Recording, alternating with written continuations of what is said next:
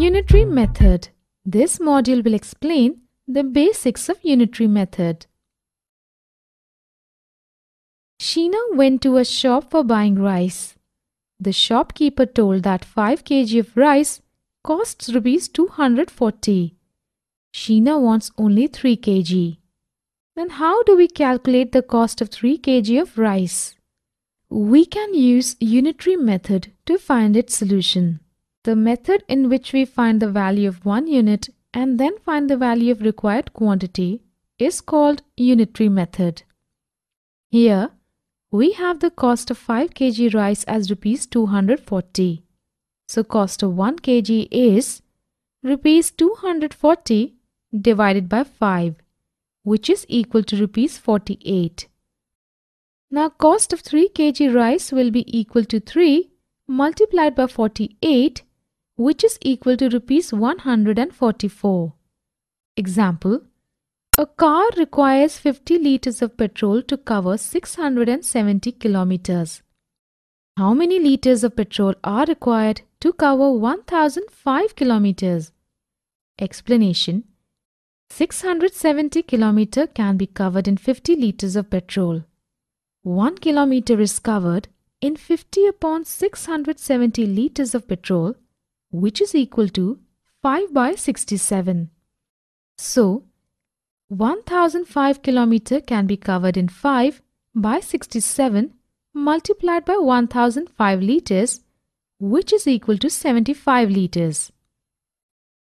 Example: the weight of 12 boxes is 420 kg. What is the weight of 32 such boxes? Explanation: we have weight of 12 boxes is equal to 420 kgs.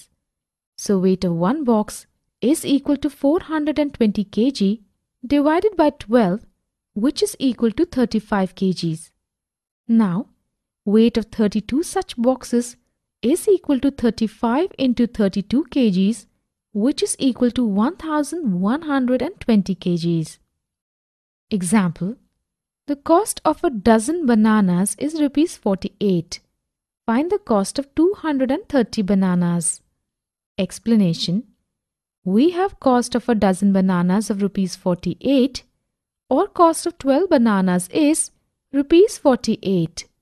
So cost of one banana is Rs 48 divided by 12, which is equal to Rs 4.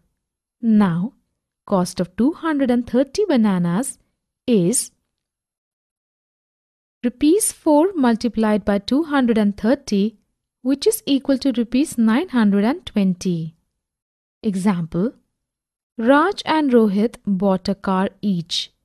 Raj's car covered 450 kilometers in 18 liters of petrol, while Rohit's car covered 600 kilometers in 20 liters of petrol. Which car has better performance? Explanation: to find the better performer, we find the distance covered by the car in a liter. Raj's car covers 450 kilometers in 18 liters of petrol.